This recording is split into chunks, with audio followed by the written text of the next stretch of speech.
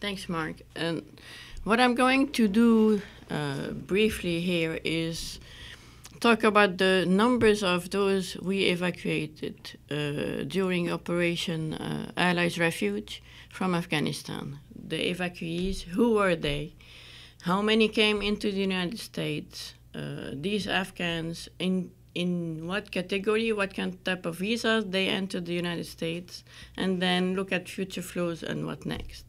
So to start with, we know that around 124,000 were on those planes who were evacuated from Afghanistan. Mostly, over 80% were Afghans, and these Afghans, we don't know exactly which category they belong to. In reality, what happened with the chaos and the urgency, what the U.S. Government wanted to do was get on those planes as many people as it could, and now they are only going through these categories to figure out exactly who is who. But we know a few things. We know, for example, that these Afghans are not what we call Afghan allies or heroes for the most part, meaning those who helped the U.S. forces in Afghanistan at the risk of their lives. They are not those categories. They are what the U.S. officials are calling today Afghans at risk in general, and that applies to any Afghan that is perhaps not a Taliban today. We also know that some potential terrorists were on those planes. So the U.S. evacuated some potential terrorists, Afghan terrorists. Some made it to the United States, some did not, are still in U.S. sites abroad. I believe Dan will talk about the security issues, so I will leave it to him. So who made it to the United States? And the numbers are changing continually, but the latest numbers that I have, almost 60,000 are made it here. Of those, over 80% are Afghans, 11% American citizens, 6% green card holders. We know that most of the Afghans admitted here were paroled in, which brings me to the categories of visas or admissions we have for Afghans that we are bringing, Afghan evacuees. So parole is for those, it's a permission to enter the United States and stay in the United States temporarily. Usually it's for 1 year because of humanitarian reasons or public benefits. It's the DHS secretary has the authority to designate a population for parole, and he has done that for Afghans recently, and he gave them 2 years of parole. Now, parolees don't have access to green card, etc., legal status, but they can adjust their status in the United States, whether through asylum or the SIV, or family member who is here who could be, green card holder or American citizen.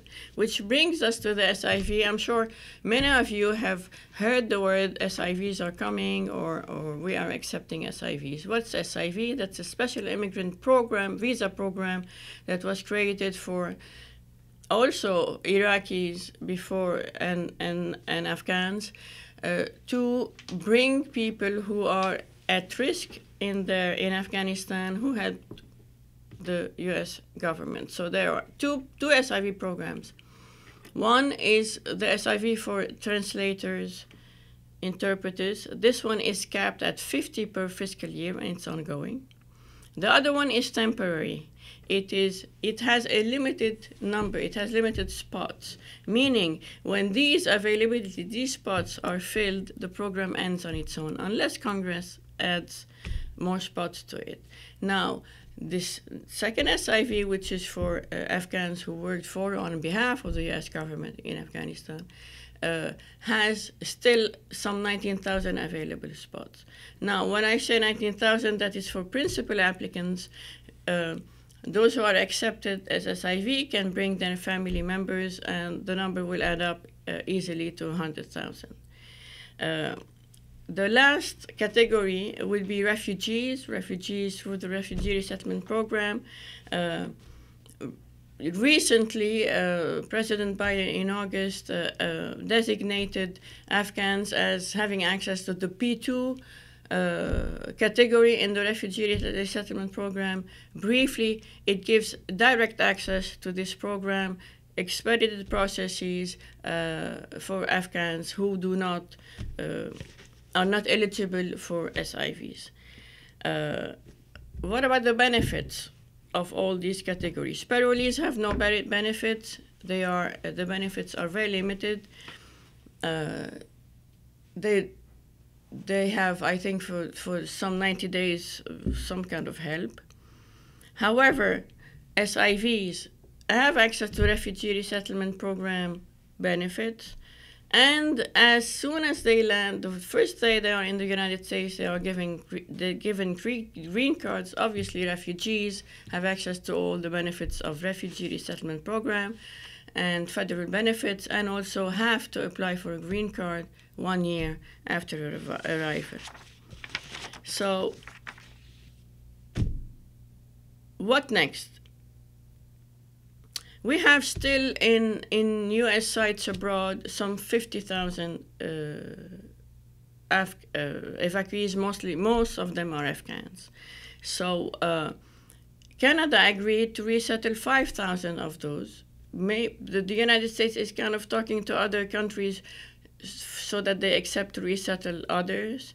But my guess is most of those will come to the United States. Now, we have to expect also that we're going to have more SIV applicants. Why? Because not everybody who worked with the U.S. forces in Afghanistan at that time, before the evacuation, wanted to leave Afghanistan. Well, now with the Taliban rule, that changes everything, and we are going to expect more SIV applicants. However, that said, the program is limited in numbers. Again, we cannot extend it unless Congress adds to it. The refugees, the UNHCR is predicting another 500,000 Afghans wanting to leave their country, and as for refugee status, that will top to the 2.2 something billion refugees, Afghan refugees already in Iran and Pakistan. Now, what do we do with these 500,000? Are we going to accept them all? That, I want to note also that the refugee resettlement program is also limited in capacity. The refugee admissions follow a ceiling that is set by the President of the United States. This fiscal year, the ceiling was set to 62,500. Now, even if Biden said he'll increase it to 125,000 or even 200,000 next year, is still limited in capacity. And are we going to prioritize Afghans over other nationalities and only bring Afghans? I mean, that we haven't done that in the past. Afghan admissions as refugees during the last decade through the refugee resettlement program only total, I think, 11,000 or something. So the last important point here is that we are left with kind of parolees who are not limited in number. However, parolees do not have access to benefits we just cited as SIVs and refugees. So that's an interesting move from the White House, who recently asked Congress to pass a short-term, what we call CR, continuing resolution, that will allow Afghans paroled into the United States, not just now, not just during this evacuation period, but since July of this year till September 2022. So it will encompass the whole fiscal 2022 year. Any Afghan who is paroled during that time will have access to the refugee resettlement benefits, will have a driver's license, IDs, and more importantly, they can apply for a green card 1 year after arrival. Now, their family members can join at any time and as parolees and have access to all these benefits too. So that's an important step here. It seems like the parole, if this move, Congress accepts this, this means that parole is now perhaps the open door for Afghans who want to leave their country, because refugees and SIVs are the two programs are limited. And I will end at that.